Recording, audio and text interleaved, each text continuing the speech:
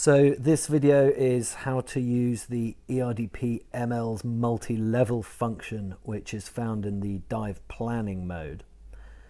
Let's use an example question to show how to use it. You are planning a multi-level dive. The first level will be 120 feet for 12 minutes. The second level will be 80 feet for 8 minutes. And the third and final level, 40 feet for 50 minutes. What will your ending pressure group be?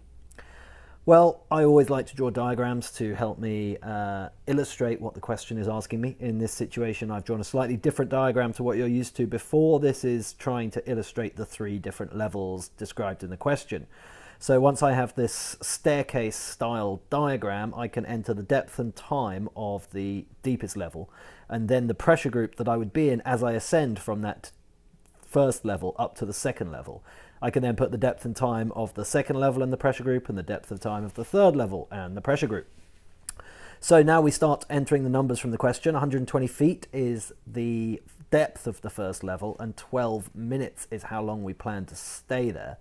The second level, according to the question, is 80 feet, which we can enter in, and we plan to spend, according to the question, 8 minutes at the second level.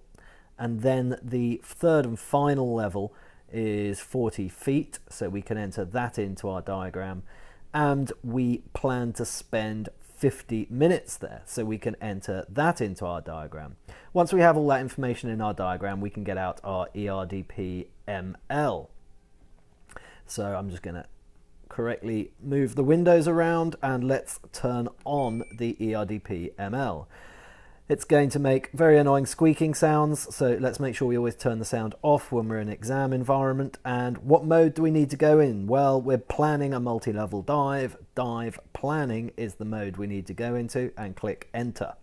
Now it asks us if it's a multi-level dive. In this question, it is a multi-level dive, so we can click on yes. And then it asks us, is it the first dive, yes or no? Well, the question doesn't mention any previous dives, so we can assume that yes, it is the first dive. So at this point, we're asked for the depth of level 1.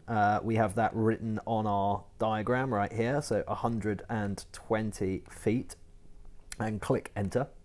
And the RDP now gives us the no decompression limit for 120 feet. It is showing us the maximum amount of time we could spend at 120 feet. This information isn't that important to us in this situation. The question has already told us how long we're going to spend there. So we can get past this screen by clicking enter. And now we can enter in the amount of time given to us in the question. That is down here on our diagram. So we can enter in 12 minutes.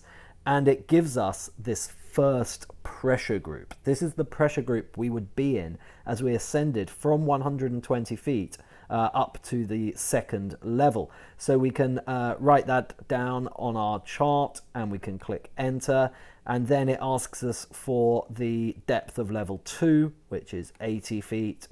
It gives us a NDL at 80 feet. We don't need that though. We can just enter in the amount of time given to us in the question. 8 minutes, and P is what pressure group we'll be in after the second level. We can click enter and enter the depth of the third level in, which is 40 feet, and enter. It gives us the multi-level limit for 40 feet, but we know that we plan to spend 50 minutes there, so we can click enter to get past that and then enter in the 50 minutes. It tells us a safety stop is required, and then pressure group X would be our ending pressure group.